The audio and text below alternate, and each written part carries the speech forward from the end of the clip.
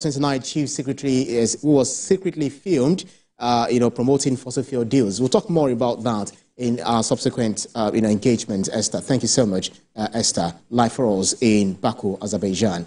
But now, as world leaders convene in Azerbaijan for the United Nations Climate Change Summit, environmental advocates are closely examining recent development from the U.S. presidential election that could significantly influence global climate efforts.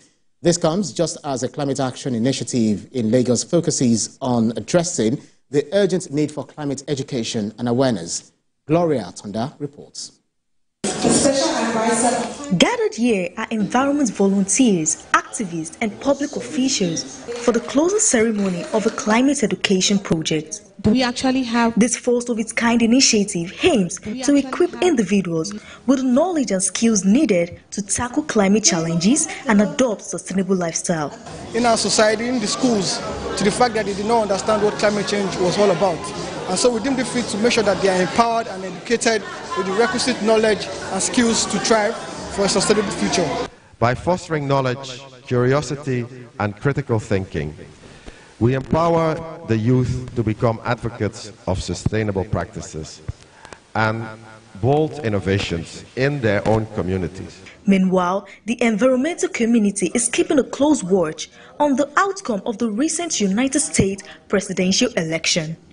With Donald Trump now confirmed as the winner, there are growing concerns over his stance on climate change and the possible impact his policies might have on global environmental efforts. Climate change is real. We've seen that with the heavy rains and the floods all over Lagos. So it's not just any story. It is unfortunately touching us really where it hurts. The Netherlands has a strong commitment to advancing sustainability both within our borders in the Netherlands and also globally. As a country that faces unique environmental challenges, we understand the importance of innovative collaborations, approaches to climate action. As the climate education project wraps up, the message here is clear. Promoting environmental awareness, especially among the youth, is key to fostering a culture of sustainability. We need this to move as fast as possible. As Mr. Bankole said, little drops of water. These little drops of water need to move very, very fast. Why? Because there are, fundings, there are access, there are, plethora of opportunities and benefits that we are leaving on the table because we do not understand, the operationalization and the modules of what we're doing. Advocates believe that through collective action, there is hope in the ongoing fight against climate change.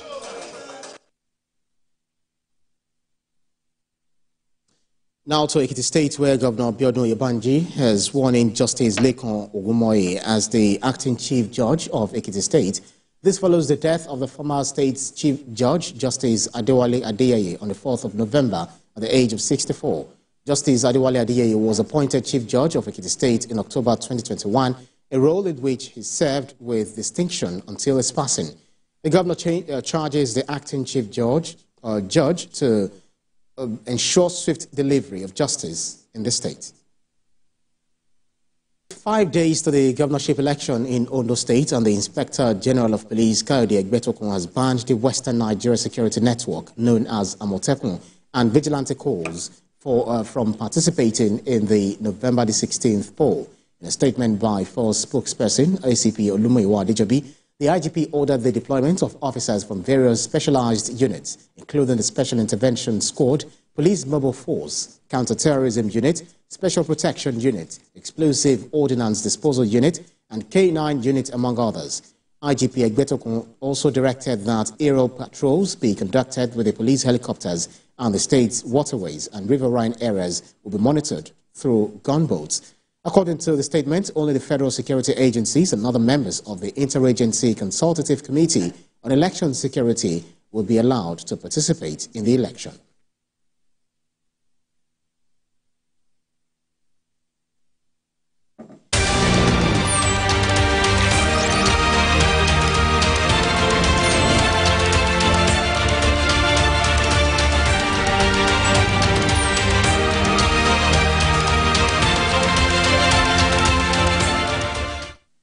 Away from Ondo State, with the current hike in prices of commodities across the country, Islamic scholars are calling on the youth to take up leadership positions in their communities. This call was made at the colloquium to honor the memory of Islamic scholar Abdulhakeem Abayomi in Lagos State. Baraka Beremi has the details.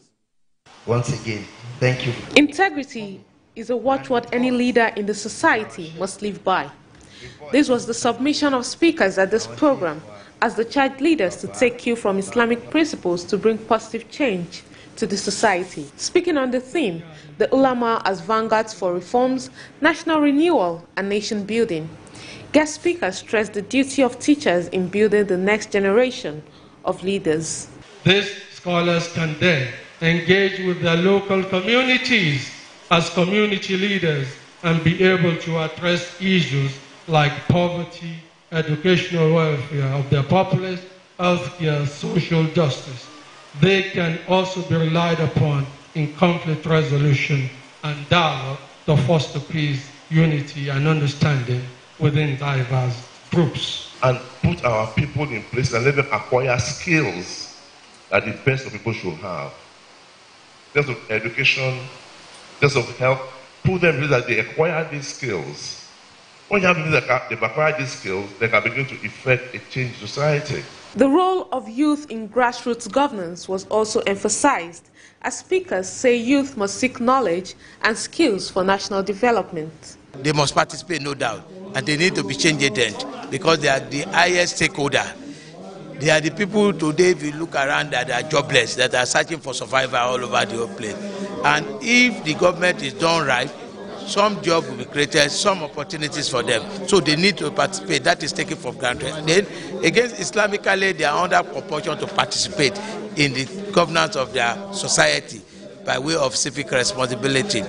Beyond that, also, they owe a duty of probity and accountability. The role of scholars in the society is to ensure that they are able to speak truth to justice. They are able to stand firm for the poor and the downtrodden. And they must be active partakers in societal and communal engagements so that their impact is felt in the society. Organizers of this event believe citizenship participation in governance will in the long run lead to continuous growth for Nigeria. Adil is the Supreme Court judge